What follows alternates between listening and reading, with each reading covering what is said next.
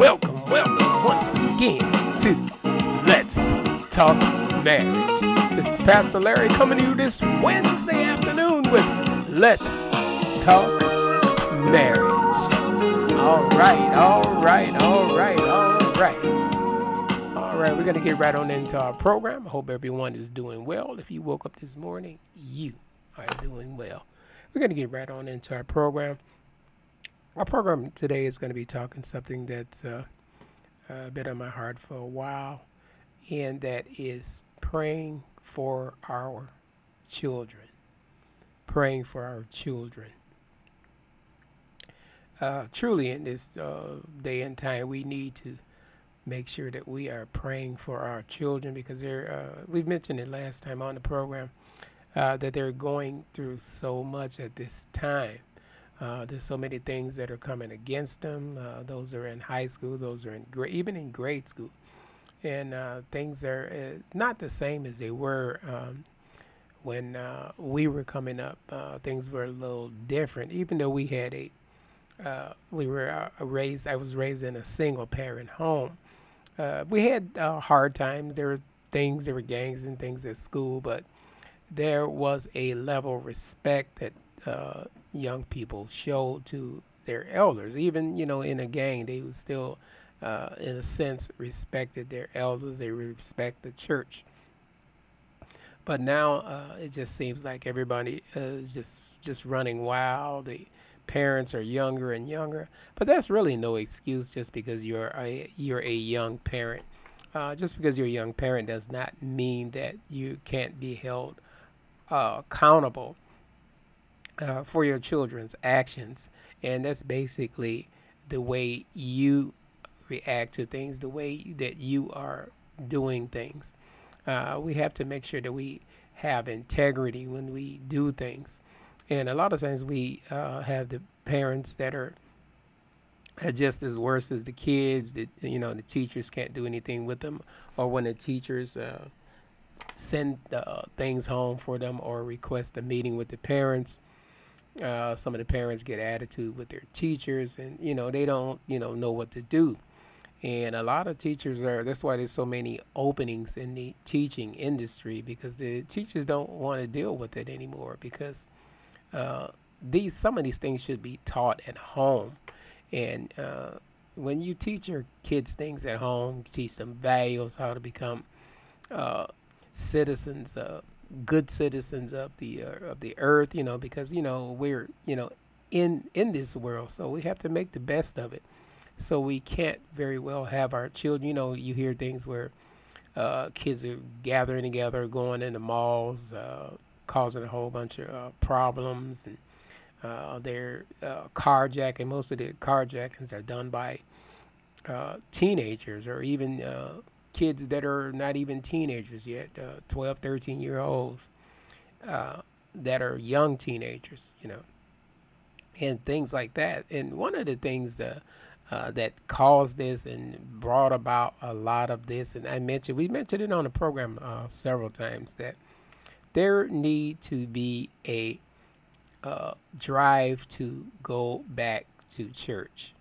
I know a lot of people, might have been hurt by a church. If you've been hurt by a church, don't stop going to church. If you don't want to go to that church, go to another church.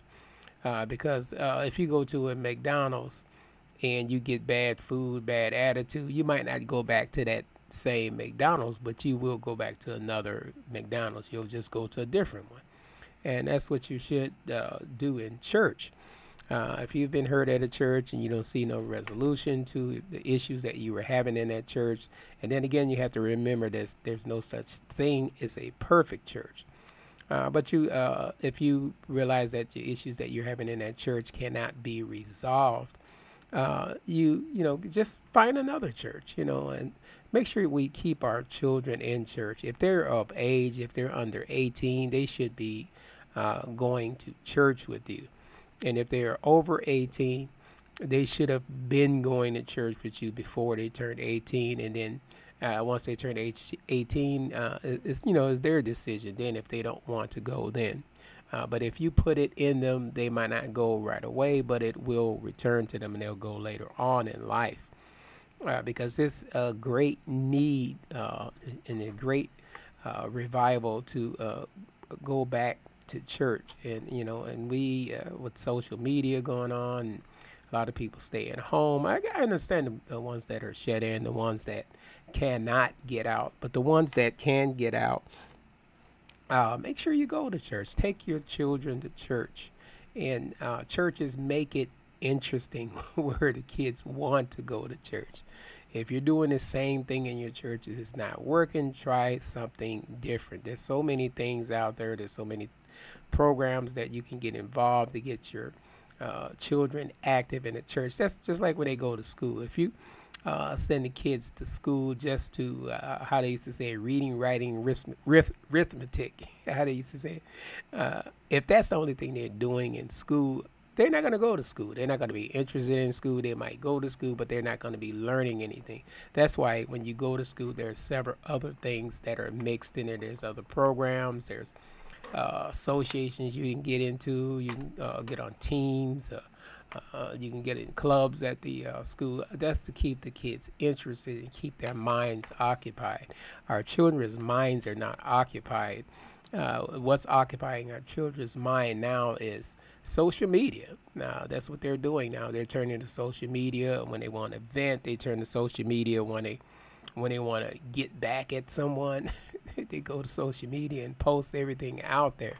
And even when they want to vent, it's posted on social media. And a lot of times they're meeting the wrong people on social media.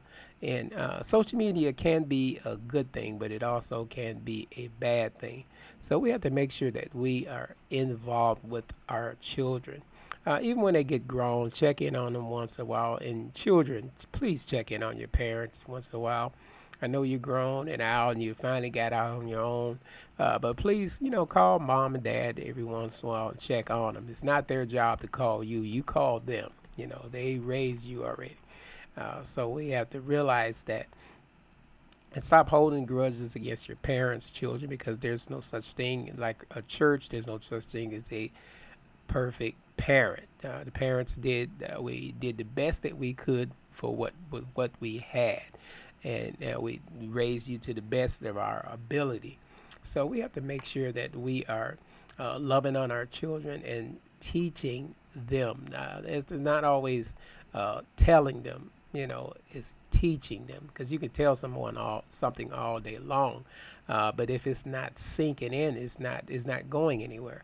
We have to teach them, and I always in a lot of my messages I always mention how Jesus had 12 disciples, and one of them was a devil, but he constantly taught them. Everything he did was a teaching lesson.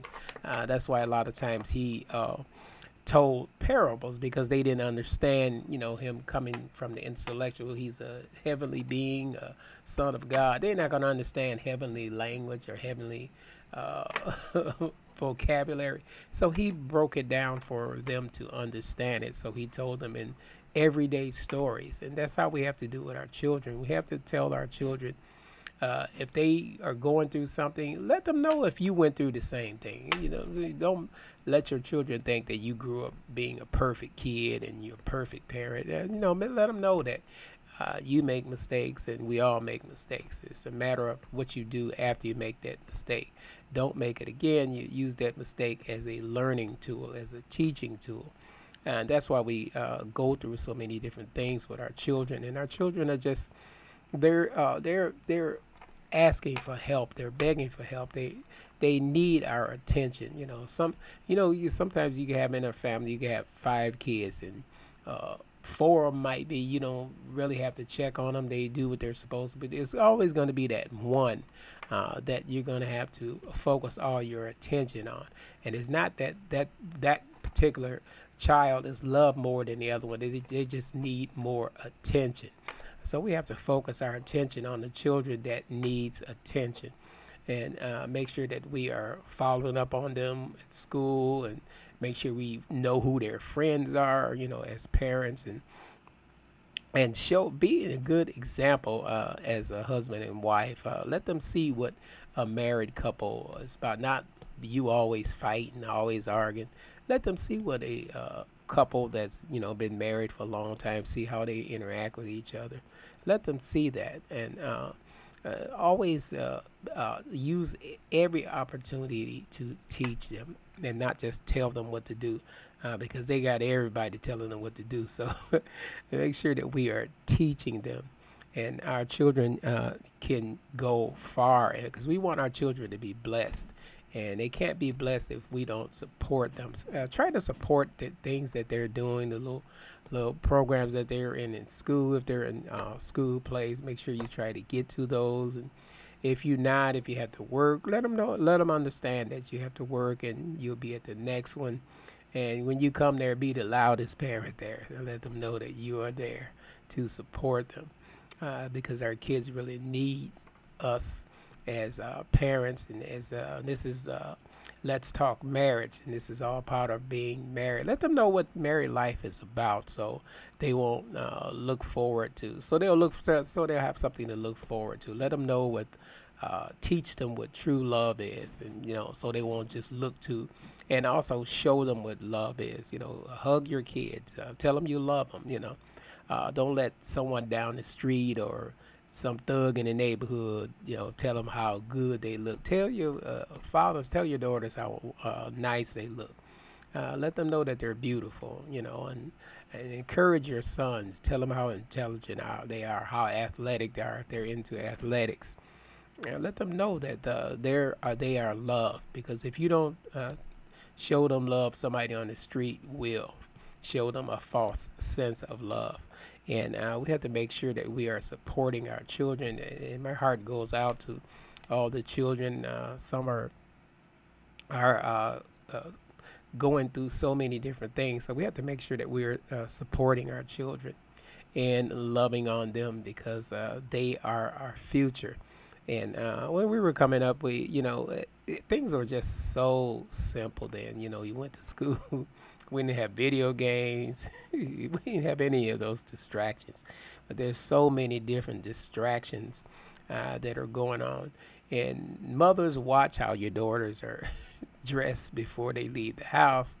I know when they get a certain age, they want to wear what the latest thing that's out there. But you can't always do what everybody else do. Be different. Teach your children to be different, not to be followers.